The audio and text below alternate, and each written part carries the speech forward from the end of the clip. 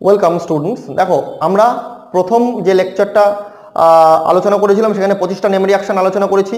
সেই 25টা name reaction নিয়ে আমরা পুরো কনসেপ্ট গেইন করেছি আই হোপ। এবং আজকে আমরা আমাদের second part organic chemistry the road map of the organic transformations, সেখানে অ্যালিফ্যাটিক কম্পাউন্ড এবং অ্যারোমেটিক কম্পাউন্ড দুটো কম্পাউন্ড নিয়ে আমরা আলোচনা করব। টোটাল ওভারঅল সিলেবাস আমি কভার করব অর্গানিক কেমিস্ট্রির।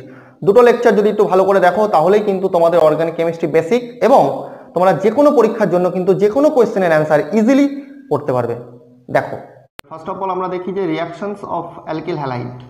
দেখো প্রথমে আমরা একটা হ্যালো অ্যালকেন নিয়েছি এখানে RCH2CH2C, তাকে আমি দিচ্ছি অ্যামোনিয়া। সিম্পল রিঅ্যাকশন, Cl আর এখান থেকে NH3 থেকে Hটা বেরিয়ে যাবে, HCl বেরিয়ে RCH2CH2NH2 তৈরি হলো।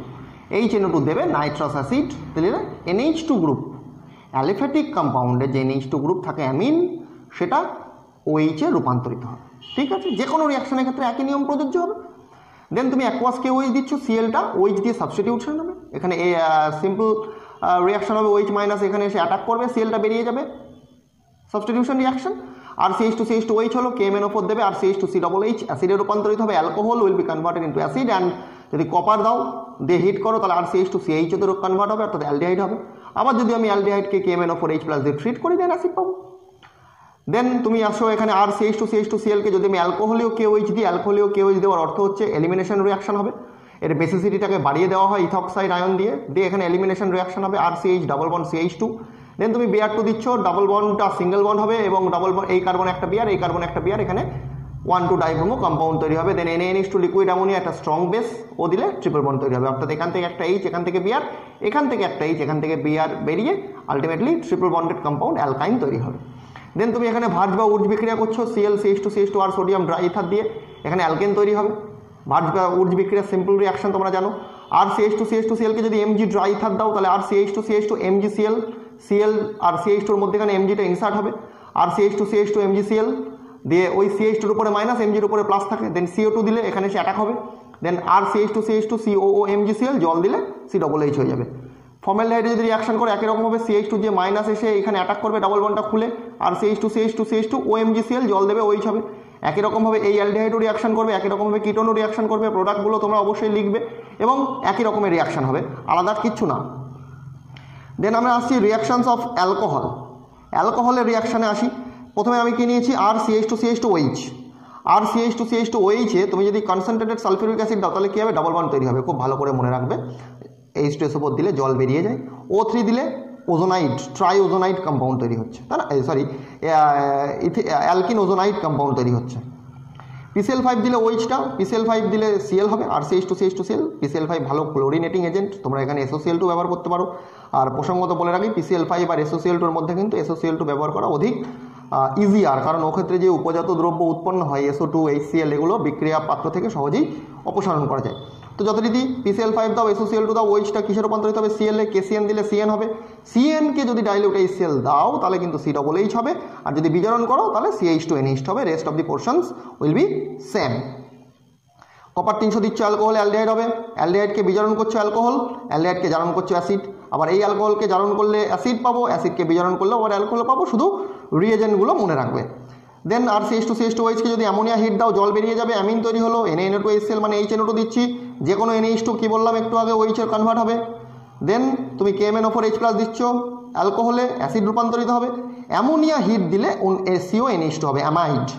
এখানে একটা জিনিস মনে রাখবে, যদি এই হিটটা যদি না বলে দেওয়া থাকে পরীক্ষার সময় তাহলে তুমি অবশ্যই করবে COONH4, আর যদি হিট দেওয়া থাকে তাহলে CONH2, আর P2O5 দিলে CN হবে। এখান থেকে H2, এখান থেকে O বেরিয়ে CN হবে, মনে থাকবে। দেন আমি আসছি রিঅ্যাকশনস অফ অ্যালডিহাইড। অ্যালডিহাইডের ক্ষেত্রে দেখো RCHO, KMnO4H+, acid, zinc amalgam গাঢ় HCl, অ্যালকেন, ক্লিমেনশন। তারপরে আসছি উলফ কিশনার, অ্যালকেন। NH2OH দিলে এখান থেকে O, এখান থেকে H2 বেরিয়ে যাবে, অ্যালডক্সিন তৈরি হলো। P2O5 দিলে H আর OH মিলে জল বেরিয়ে CN তৈরি হবে। দেন ইথানল H+ দিলে তৈরি হবে অ্যাসিটাল, মনে রাখবে। অ্যালডিহাইড দিলে অ্যাসিটাল, কিটোন দিলে কিটাল তৈরি হবে। তোমরা জানো এটা, আগে আমি পড়িয়েছি acetal কিটাল formation. Reaction of carboxylic acids, RCH2COOH, PCl5 দিচ্ছি, OHটা কী হবে, Cl হবে, RCH2COCl। Acid chloride, ammonia hit দিয়েছি, CONH2 হবে, অ্যামাইড। এগুলো সব অ্যাসিডের ডেরিভেটিভ। আচ্ছা, R-OH দিলে এস্টার তৈরি হবে, মনে রাখবে এস্টার তৈরির সময় অ্যালকোহলের এইচ বেরোবে আর অ্যাসিডের ওএইচ বেরোবে, এটা মনে রাখবে একটু, তাহলেই কিন্তু এর বিক্রিয়াটা তুমি করতে পারবে। লিথিয়াম অ্যালুমিনিয়াম হাইড্রাইড দিচ্ছি, অ্যাসিডে অ্যালকোহল, কার্বন সংখ্যা কিন্তু কোনো পরিবর্তন হবে না। CH2N2 ডায়াজোমিথেন নিয়েছি, ডায়াজোমিথেন দিলে কী হবে, এস্টার তৈরি হবে। এখানে রিয়াকশানটা একটু ভালো করে রাখবে। প্রথমে মাইনাসটা এসে হাইড্রোজেনটাকে টেক আপ করবে, দিয়ে তৈরি হবে এটা CH3N2+। তাহলে CH3 এখানে ইলেকট্রোফিলিক সেন্টার হয়ে গেল, আগে ছিল nucleophilic centre, after H take up ও হয়ে গেল ইলেকট্রোফিলিক সেন্টার CH3N2+, ও লিভিং গ্রুপ আছে N2+টা। এবার ওই যে C+O- তৈরি হলো, মাইনাস এসে CH3-তে অ্যাটাক করে নাইট্রোজেনটাকে বের করে দেবে, এস্টার তৈরি হবে। HN3H2SO4, এটা স্মিড বিক্রিয়া, COOH গ্রুপ বেরিয়ে যাবে, তৈরি হবে NH2 ঢুকবে। দেখো এখানে আবার কিন্তু ডিগ্রেডেশন হলো, অর্থাৎ কার্বন সংখ্যা কমে গেল। তারপরে লাল ফসফরাস HI দিলে সিম্পল অ্যালকেন তৈরি হবে। অ্যান্ড ফাইনালি HVZ বিক্রিয়া, অর্থাৎ COOH এর রেসপেক্টে যে আলফা কার্বন আছে সেখান থেকে একটা হাইড্রোজেন সরে একটা Cl বা Br যা দেবে এখানে সেটা ঢুকবে, আলফা ক্লোরো অ্যাসিড তৈরি হবে। HVZ হেলভোলার Zelensky reaction. তাহলে এখানে ডিগ্রেডেশন মেথডে NH3টা বললাম তোমাদের, আর একটা মনে রাখবে হফম্যান ডিগ্রেডেশন, যেটা আমি এই ভিডিওর একটু বাদে আমি আসছি। এবার দেখো এখানে আছে বেঞ্জিন অ্যারোমেটিক কম্পাউন্ড। বেঞ্জিনে যদি আমি কনসেন্ট্রেটেড HNO3+ H2SO4 দিই, মিক্সড অ্যাসিড, কী হবে, নাইট্রোবেঞ্জিন, ইজি রিয়াকশান, নাইট্রোবেঞ্জিন তৈরি হলো। তারপরে ZnNH4Cl যদি দাও তাহলে তৈরি হবে বেঞ্জিনের উপর NHOH, ফিনাইল হাইড্রক্সিল্যামিন। তাকে যদি H3O+ দিই, পরীক্ষার সময় প্রচুর প্রশ্নটা এসেছে, এই OH-টা এখান থেকে আফটার রিঅ্যারেঞ্জমেন্ট চলে যাবে প্যারা পজিশনে এবং NH-টা NH2-তে কনভার্ট হবে, প্যারা হাইড্রক্সি অ্যানিলিন তৈরি হবে।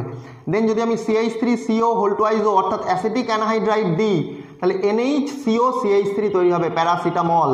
তাহলে এখানে তোমার পরীক্ষাতে প্রশ্ন আসতে পারে যে NH2 আর OH এর ভেতরে কোথায় অ্যাসাইলেশন ফাস্টার হবে, মনে রাখবে এখানে অ্যাসাইলেশন ফাস্টার হবে, কারণ N এর ইলেকট্রোনেগেটিভিটি অক্সিজেন অপেক্ষা কম। এর অনেক বেশি এক্সপ্লানেশন আছে, যাই হোক আমি সিম্পল এক্সপ্লানেশনটা তোমাদেরকে দিলাম। প্যারাসিটামলের সংকেতটা পরীক্ষার জন্য খুব ইম্পর্টেন্ট, পড়ে রাখবে, প্যারাহাইড্রক্সি অ্যাসিটানিলাইড এই কম্পাউন্ডটার নাম। আর যদি নাইট্রোবেঞ্জিনকে আমি লিথিয়াম অ্যালুমিনিয়াম হাইড্রাইড দিয়ে বিজারণ করি তাহলে তৈরি হবে অ্যাজোবেঞ্জিন, মনে রাখবে। আর যদি নাইট্রোবেঞ্জিনকে আমি SnHCl দিতাম তাহলে অ্যানিলিন তৈরি হতো, এখানে লিথিয়াম অ্যালুমিনিয়াম হাইড্রাইড দিলে অ্যাজোবেঞ্জিন তৈরি হবে। দেন আমি আসছি বেঞ্জিনের concentrated sulphuric acid 80 degree centigrade, বেঞ্জিনের উপর সিম্পল SO3H যুক্ত হবে, এখান থেকে একটা H বেরোবে আর H2SO4-কে ভাঙলে মনে রাখবে HOSO3H, এইভাবে মনে রাখবে। তাহলে এখান থেকে H আর এখান থেকে OH বেরোলো, তাহলে যুক্ত হলো SO3H, NaOH দেবে, SO3Na হবে, ফিউজ করবে হিট দিয়ে ONa, SO2টা বেরিয়ে যাবে, ONa ডাইলিউট HCl দেবো, ফেনল তৈরি হবে, এটার নাম সোডিয়াম ফেনেট মনে রাখবে, আর এটার নাম ফেনল। দেন আবার বলছি মিক্সড অ্যাসিড দিলে আবার নাইট্রোবেঞ্জিন, SN গাঢ় HCl দিলে অ্যানিলিন, Na2Cr2O7 H2SO4 দিয়ে জারণ করলে প্যারা বেঞ্জোকুইনোন তৈরি হবে, এটা একটু দেখে রাখবে, এটা পরীক্ষার সময় অনেক সময় তোমাদেরকে জিজ্ঞাসা করে। আর যদি আমি অ্যানিলিনে যদি আমি CF3CO3H দিই তাহলে মনে রাখবে NH2 group will be converted into NO2, nitrobenzene তৈরি হবে। তাহলে দেখো SnHCl দেবো, NO2 NH2 হবে, আবার NH2-কে পার অ্যাসিড দেবো, NO2 হবে, মনে থাকবে। এটা দেখো ফিডল ক্রাফট বিক্রিয়া, CH3Cl অনাদ্র LCl3 দেবো, টলুইন হবে, COHCl অ্যানহাইড্রাস LCl3 দিলে বেঞ্জিনে CHO হবে, HCN দিলে CHOHCN মনে রাখবে এটা, আর H3O+ দিলে CN-টা কি হবে, COOH হবে, ম্যান্ডেলিক অ্যাসিডে রূপান্তরিত হবে, মনে থাকবে। এবার দেখো নেক্সট বেঞ্জিনে যদি আমি ক্লোরিন FeCl3 দিই, ক্লোরোবেঞ্জিন তৈরি হলো, NaOH 623 কেলভিন 300 ATM, মানে বুঝতেই পারছো রিয়াকশানটা কিন্তু খুব বেশি হতে চায় না, কিন্তু তথাপি রিয়াকশানটা কমপ্লিট করা হয়। এরও মেকানিজম অবশ্যই আছে, বেঞ্জাইন ফরমেশন করে রিয়াকশানটা হয়, যদিও এই Cl এর কার্বনে তো নিউক্লিওফিলিক সাবস্টিটিউশন OH এর হতে পারে না, যাই হোক ওটা অ্যানাদার পার্ট, আমি যাচ্ছি না। জাস্ট ক্লোরোবেঞ্জিনকে ফেনল করতে গেলে আমাকে এই কন্ডিশন কিন্তু অ্যাপ্লাই করতে হবে।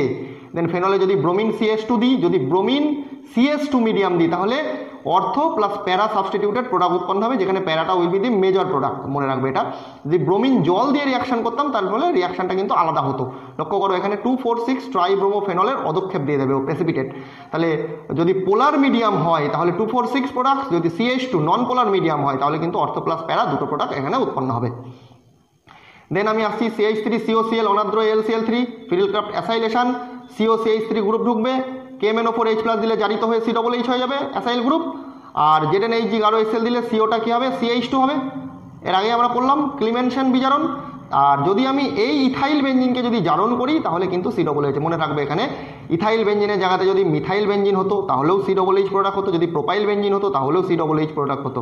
অর্থাৎ জারণ হবে এই যে বেঞ্জিনের সাথে লেগে থাকে যে CH2 গ্রুপ, এইটারই কিন্তু মেনলি COOH এ কনভার্ট হবে।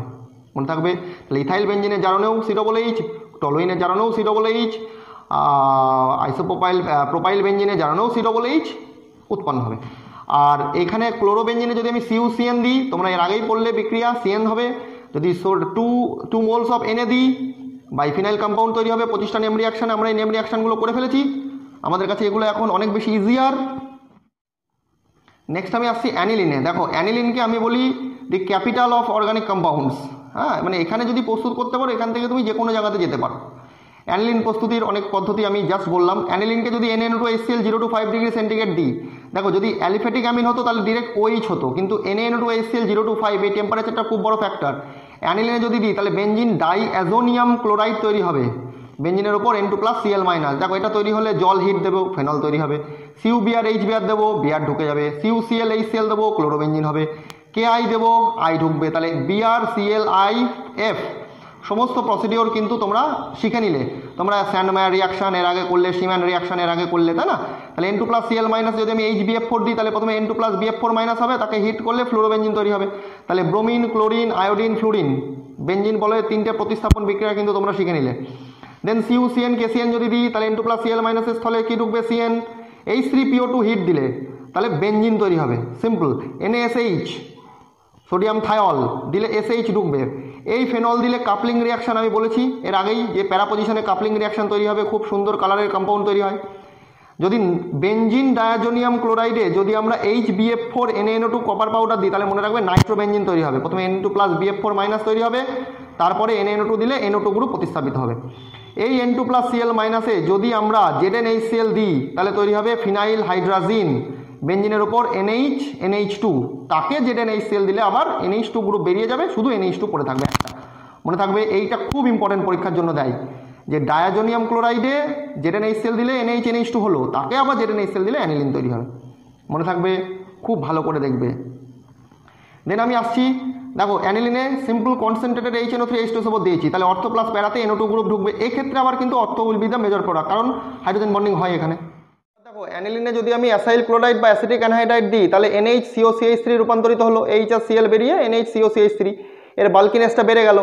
এক্ষেত্রে আর এরকম যেমন এখানে হাইড্রোজেন বন্ডিংয়ের পসিবিলিটি তৈরি হয়েছিল অর্থ প্রোডাক্টে, এখানে কিন্তু কোনো রকম সেটা থাকবে না। তাহলে এখন যদি আমি এখানে মিক্সড অ্যাসিড দিই তাহলে NO2টা কোথায় ঢুকবে?